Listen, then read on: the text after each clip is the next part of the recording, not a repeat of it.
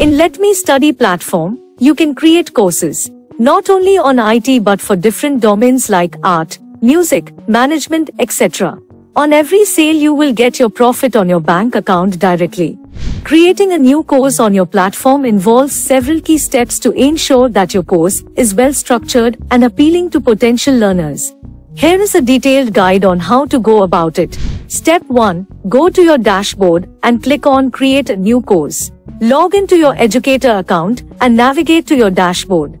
Look for the option that says Create a New Course and click on it. This will be your starting point for crafting a new course. Step 2. Enter course title. After clicking on Create a New Course, you'll be prompted to enter the course title. This is the first thing potential learners will see, so make it informative and engaging. The title should give a clear idea of what the course is about. Step 3. Then enter a brief description in the About Course section. In the About Course section, provide a concise yet informative description of what the course covers. Highlight the key topics and learning objectives. This will help potential learners understand what they can expect from the course. Step 4. Then under Course Setting, click on General and modify the difficulty level. Under the course settings, you'll find various options. Click on General to access settings related to the course's overall characteristics. Here, you can modify the difficulty level to accurately reflect the course's complexity. Choose from options like Beginner, Intermediate, or Advanced. Step 5. Then add enrollment expiration in days. Specify the enrollment expiration period. This determines how long learners have access to the course after enrollment. Set a reasonable duration based on the course's content and structure, such as 30 days, 90 days, or even unlimited access.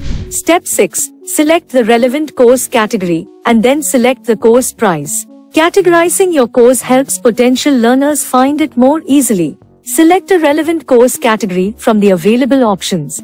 Additionally, set a reasonable course price that reflects the value of your content. You can offer free courses or set a specific price depending on your business model.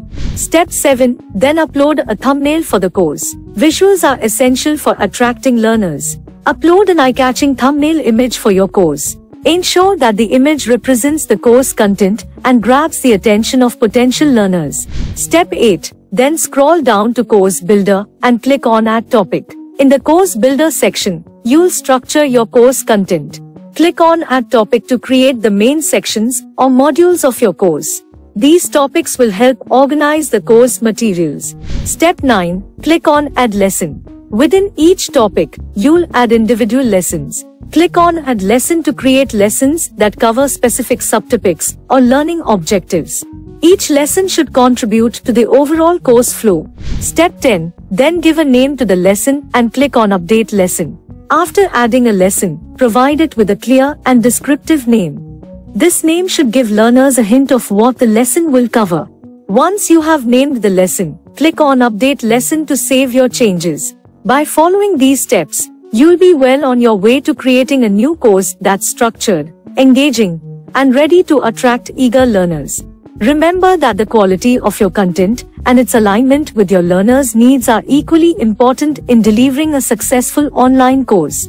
If you face any issue, call us on Trainer Support Services or write us on email.